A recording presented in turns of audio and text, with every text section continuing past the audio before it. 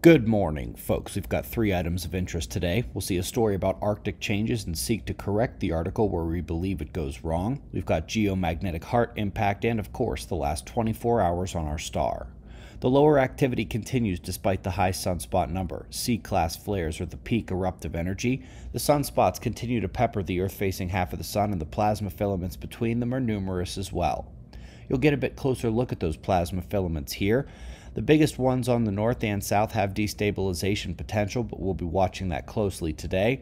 Still a few more weeks until the expected uptick in the 3 and 5.9 month mini cycles is expected to kick in.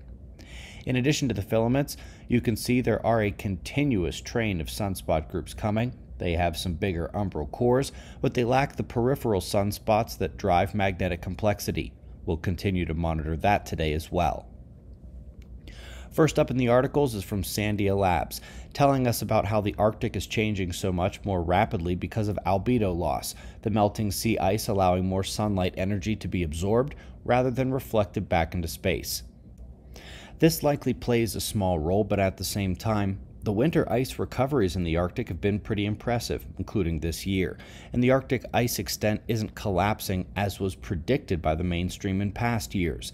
As we have said before, the much better explanation for this phenomenon in the Arctic is the fact that Earth's magnetic field is weakening and allowing in more solar protons, and where they are funneled to the polar cusps, this intrusion is the strongest. As Earth's magnetic field continues weakening, it will be these polar cusps that continue to take in more and more of the solar particle forcing, which is still apparently ignored by the mainstream.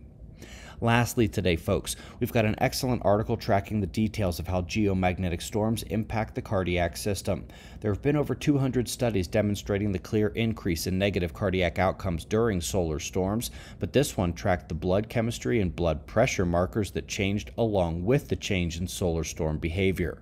It's popular for the incredulous to say correlation is not causation, but that has gone out the window with this topic. Again, as Earth's magnetic field continues dropping, this sun-heart connection will be exacerbated as well.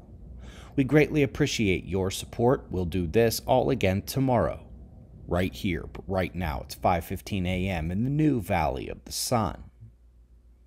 Eyes open, no fear. Be safe, everyone.